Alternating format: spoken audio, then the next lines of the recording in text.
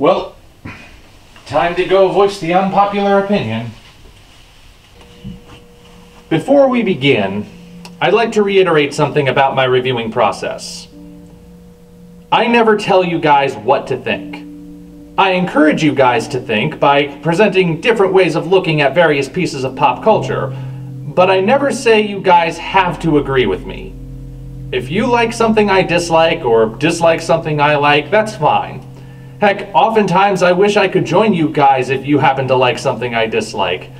But ultimately, I'm not the sort of person who goes along blindly with crowds. I feel my own feelings and I think my own thoughts, and I'm going to call things the way I call them. But they are ultimately still just my own feelings, and I don't necessarily think you have to agree with them. And I want you to keep that in mind because moving forward, I don't want to keep repeating the phrase "in my opinion" throughout the rest of this video. All that being said, Shin Godzilla is terrible. There, I said it. I hate Shin Godzilla. In terms of movies, it's one of the biggest letdowns I've ever seen. I spent a year feeling like I couldn't get into the biggest Godzilla party ever, and now I'm glad I missed it because I wouldn't have had any fun there. I can't remember the last time I was this disappointed by a Godzilla movie. Heck, by a movie in general. Even the Dark Universe Mummy I was half expecting to suck anyway. Now I'm sure those of you who didn't immediately click off the video are wondering how I could possibly dislike the film most fans are calling the best Godzilla movie in years. Well, I'm willing to explain if you're willing to listen. First of all, let me dispel something I've kept hearing since I started expressing my concern for Godzilla Monster Planet. No, the fact that this movie was produced by Toho means nothing about the quality. I've seen so many people bring this up as if just the fact that it's the original studio automatically equates to better quality than anything made in America. Sorry, but no, the fact that it was produced by Toho does not automatically mean it's good. By that logic, you just admitted that Batman v Superman is a great film. What? It was produced by Warner Brothers and DC Comics, so that automatically equates to higher quality and solid understanding of the characters, right? Look, Toho is not a singular entity. Toho is a company with an ever-changing internal hierarchy and structure. Toho did not make Godzilla. Tomoyuki Tanaka, Ishiro Honda, Akira Ifukube, Eiji Tsuburaya, and Haruo Nakajima made Godzilla. Toho is just the place where they made it. Also, you may recall that plenty of bad Godzilla movies have been produced by Toho over the 6 decades this franchise has been running, so just saying better because Toho would make no sense whether there was an American version or not. Ergo, Shin Godzilla always had the same potential as any other G film to be either good or bad. But none of that is directly connected to the film itself, so where does my critique actually begin? Let's start with the plot, shall we? Now, once again, what we have here is a movie heavily focused on the human side of things. Specifically, the movie's central premise is presenting a realistic portrayal of how the modern-day nation of Japan would respond to a kaiju attack, and all of the complications that come with it thanks to the post-war restrictions on the self-defense force. It covers everything from how to interpret the law to the formation of special groups to analyze the threat. Now, Shin Godzilla is not the first movie to do this. Political elements have also played small roles in such movies as The Return of Godzilla, Gamera Guardian of the Universe, GMK, and yes, the original Godzilla. But the emphasis is on the word small. In the 4 other examples given, the political angle only mattered in a handful of scenes meant more to develop the world than advance the plot. Heck, in GMK, the red tape was used to provide a laugh because of how ridiculous it is. It was never the driving force of a kaiju movie before Shin Godzilla came along. And now I know why. Because it completely bogs down the movie. What was clearly meant to be an intense political thriller instead just wound up giving us a plethora of frustrating moments, like how the Prime Minister keeps hesitating to approve attacks on Shin Godzilla for reasons that quite frankly make him look pathetic. Oh no, we can't shoot the monster that's killing hundreds of people because we might hit the 2 homeless folks still down there. A chance of hurting 2 people totally justifies not taking actions which will definitely save millions. Look, I get that part of the movie's theme is about government inefficiency, but after a certain point it had me rolling my eyes for all the wrong reasons. Speaking of the wishy-washy Prime Minister, the cast of characters also suffers in this movie. You see this shot? Notice how the character is being introduced by text at the top of the screen? That is literally how every single character in this movie gets introduced. And the movie does this so it can cut straight through to the action. Now sure, you can argue that the movie wastes no time getting the plot rolling, but as a result, no time at all is devoted to showing us who these characters are or why we should care about them. None of them show up until they are needed in the plot, and everything that they say and do is focused on the plot, with no room for anything else and thus no reason given why we ought to care what happens to them. Heck, we only ever learn the life goal of one character, but it's not mentioned until the final quarter of the film, by which point it's too little too late. Oh, so the girl from America wants to be the American president one day. I guess that kind of explains some of her behavior. Good thing we were given this information an hour and 36 minutes into this 2-hour movie. Then there's the soundtrack, which is a mix of both new music by Shiro Sagisu and classic tracks from Akira Ifukube, including songs from the original Godzilla, King Kong vs. Godzilla, and Battle in Outer Space for some reason. For the most part, it's good music, but the way it's implemented just doesn't work. Persecution of the Masses would have been great for dramatic scenes of Shin Godzilla killing the fleeing people of Tokyo, but instead it plays over rapidly cut scenes of the characters interpreting the Japanese Constitution, and it doesn't fit at all. Correct. Article 76 says in an armed attack, self-defense troops are allowed to use force. But this doesn't qualify as an armed attack.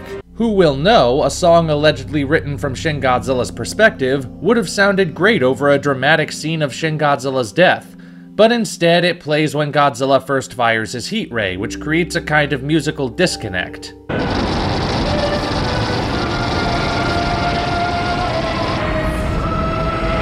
In regards to the recycled music, Godzilla Comes Ashore is played during the scene where we first see Godzilla mutate, even though it doesn't fit the scene. It was originally written for when Godzilla appears in Tokyo Bay for the first time, moving slowly and eerily, but for this shot it feels more like it was included because it's a recognizable piece of Godzilla music.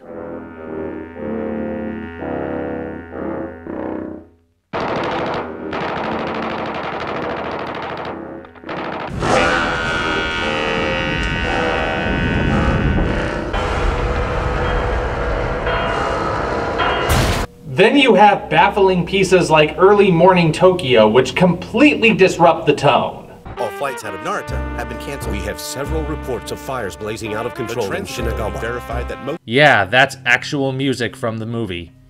It's really a shame one of the few things I liked about it still has problems. Which brings us to Shin Godzilla himself. Now, usually, I can let a lot of stuff slide in a bad monster movie, so long as it delivers on the actual monster side of things. So at the very least, Shin Godzilla the movie had to deliver good monster moments to redeem itself. But it didn't. In fact, Shin Godzilla is the worst reinterpretation of Godzilla I have ever seen. Nope. No, I'm standing by what I said. One of the things which has allowed Godzilla to last through the years is the fact that he's not just a big dumb monster that says roar and breaks stuff. He's a character. The fact that he's usually played by a man in a suit means he's always imbued with personality and a sense of purpose. Not only that, but his personality is the kind that can adapt easily to take on different kinds of roles. He's covered a wide spectrum, from campy superhero to murderous villain to amoral force of nature and everything in between, with varying shades of aggression, benevolence, and intelligence that make each new interpretation distinct. Godzilla as a character has had the kind of career most real-life actors would kill for. What is Shin Godzilla's personality? Well, he walks. That's it. Seriously, Shin Godzilla's entire character, from his motivations to his personality, consists of him walking forward. They even say as much in the movie. Well, behaviorally, all that it's done so far is move. His are the actions of a mindless automaton like the original Mogera, except Mogera was supposed to be a mindless automaton. Shin Godzilla is supposed to be a living creature, but he doesn't act like one. He just plods forward, never slowing or deviating from his path, assuming he even has one. Why is he coming ashore? What is he attempting to do? Does he have any thoughts we can discern from watching his behavior? No. All he does is walk. Oh, silly me. There are a few times when he stops walking. The first time is so he can stand upright and just stand there staring into space until he flops back on his belly to keep walking. Then there's the first time he fires his heat ray, which is also the first time he ever reacts to anything that's going on around him exactly halfway through the film. And then there's the time a few minutes after that when he literally freezes in place and stays that way until the finale. For crying out loud, even the '98 movie, for as off the mark as it was, still gave its version of Godzilla more personality and motivation than this. You know, I expected better from Hideaki Anno, the director of Neon Genesis Evangelion, a series where the kaiju have no personalities and just walk forward.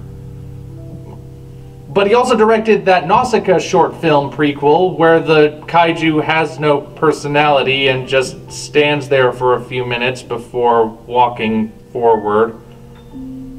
Well, I expected better from Shinji Higuchi, who did the special effects for the Gamera trilogy. Wait, he didn't direct those. But he did direct those terrible live-action Attack on Titan movies where the kaiju have no personalities and just walk forward. Who am I kidding? This was destined to happen. Now sure, Shin Godzilla could potentially be the most powerful version of Godzilla on film, but even that winds up backfiring. The sequence where he fires his heat ray sees it cause destruction on a scale never before seen in this genre as the continuous blast wrecks Tokyo.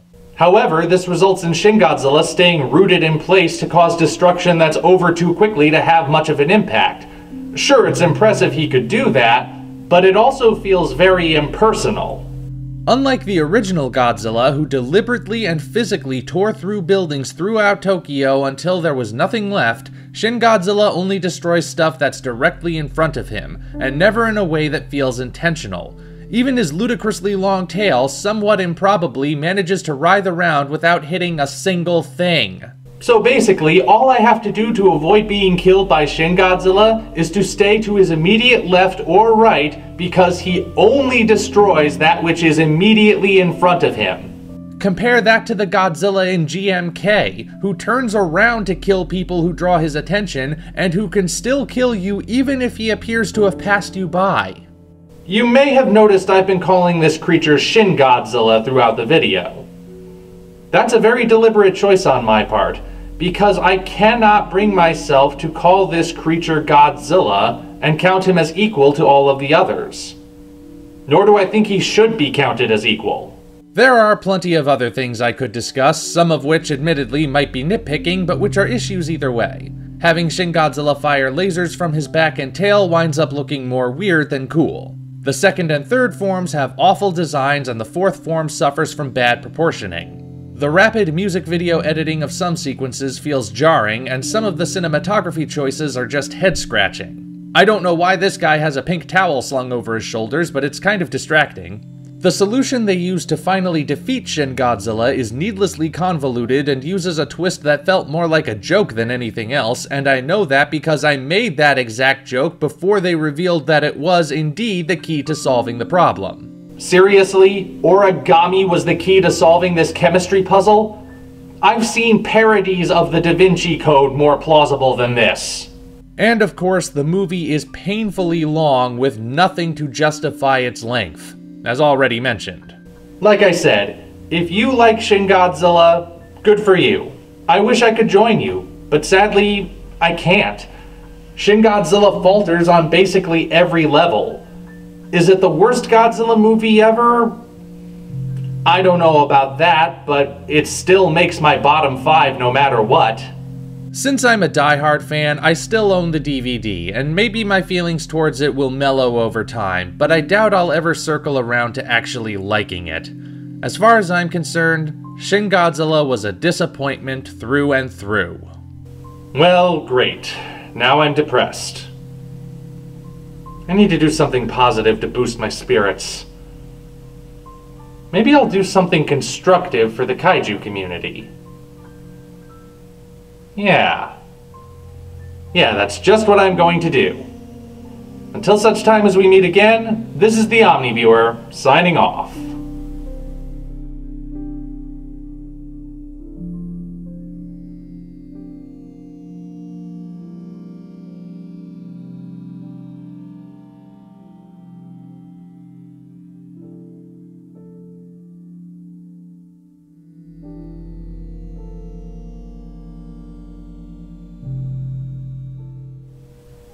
What's that? You want to know what I think of Shin Godzilla as compared to the 2014 Godzilla? Oh, trust me, I have a whole separate video planned for that one.